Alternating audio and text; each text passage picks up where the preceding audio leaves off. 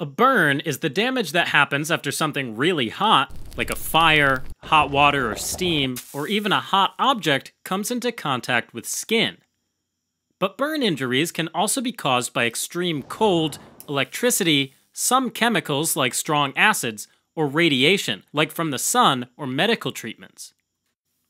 Ultimately, burns cause damage and inflammation of the skin. The skin plays an important role in protecting underlying muscles, bones, ligaments, and internal organs, forming a barrier to infectious pathogens and preventing water loss from the body. Now, the skin is divided into three layers: the epidermis, dermis, and hypodermis. The epidermis forms the thin outermost layer of skin, and it's made up of several layers of keratinocytes, which make and secrete glycolipids, which help to prevent water from easily seeping into and out of the body. Underneath the epidermis is the thicker dermis layer that contains the nerves and blood vessels. But the dermis is divided into two layers: a thin papillary layer just below the epidermis and a deeper reticular layer. The papillary layer contains fibroblasts, which produce a connective tissue protein called collagen. The fibroblasts are arranged in finger-like projections called papillae, each of which contains blood vessels and nerve endings. Nerve endings found in this layer sense pain and fine touch, which allows you to feel something like a feather touching your arm. The reticular layer of the dermis is even thicker than the papillary layer. The collagen in the reticular layer is packed very tightly together, making it excellent tissue support. In addition, fibroblasts in the reticular layer secrete elastin, which is a stretchy protein that gives skin its flexibility. The reticular layer also contains the skin's accessory structures like oil and sweat glands, hair follicles, lymphatic vessels, and nerves, and all of the blood vessels that serve these tissues. A type of nerve ending found here detects pressure or vibration, which allows you to feel someone grabbing your arm. Finally, just below the reticular layer is the hypodermis. It's made of fat and connective tissue that insulates and pads the deeper tissue, and anchors the skin to the underlying muscle. When the skin is burned, it damages cells and the proteins within them, and the number of skin layers affected determines the burn degree. So, in first-degree burns, also called superficial burns, the burn only affects the epidermis. In second-degree burns, the burn affects the epidermis and the dermis. If only the papillary layer is burned, it's considered a second-degree superficial partial thickness burn. But if the burn reaches the deeper reticular layer but doesn't extend through the entire layer, then it's considered a second-degree deep partial thickness burn. In third-degree burns, also called full-thickness burns, the entire epidermis and dermis are affected. And finally, fourth-degree burns extend into the hypodermis. When a skin layer is affected, it means that the skin can't function effectively, and common complications are infections, especially from Pseudomonas aeruginosa, and water loss through the damaged skin.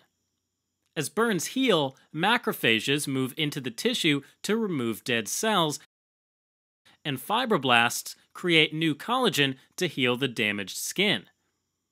The more extensive the area with new collagen, the more extensive the scar. So, scars are common in second-degree deep partial thickness burns and third and fourth-degree burns. Symptoms of a burn depend on the degree of the burn. In first degree, the affected area becomes red, dry, and painful. These areas also tend to blanch, turning white as blood flow is restricted with compression.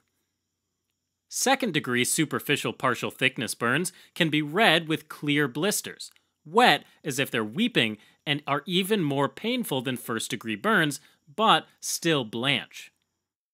A second-degree deep partial thickness burn may vary in color from yellow or white to red, have blisters, and can be wet or dry. Because of damage to blood vessels and nerve endings, burns of this degree may not blanch, and there may only be pain due to pressure, because of nerve damage. A third-degree burn can appear waxy white to leathery gray or black, and dry. Again, blanching doesn't occur and the pain may only feel like deep pressure. In other words, they can be relatively painless.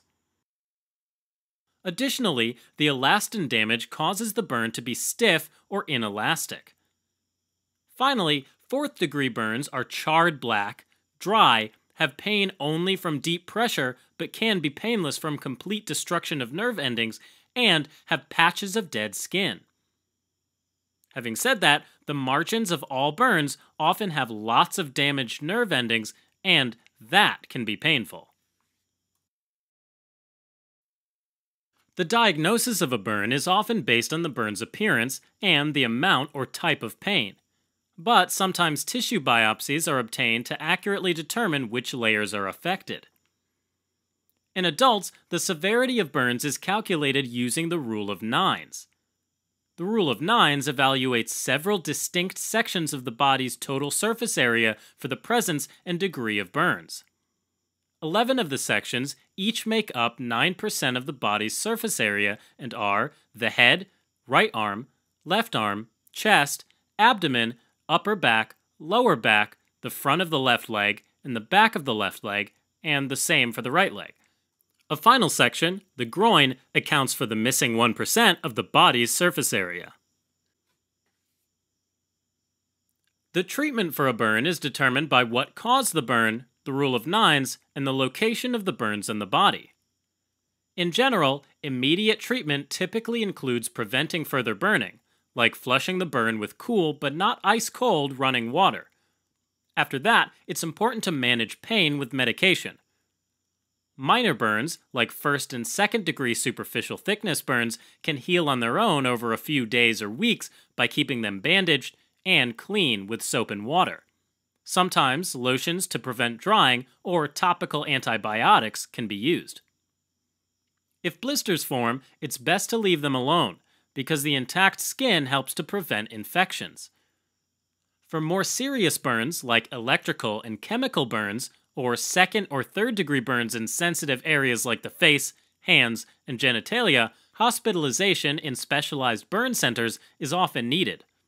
In those situations, it's important to replenish lost fluids and electrolytes, and to prevent infections with antibiotics.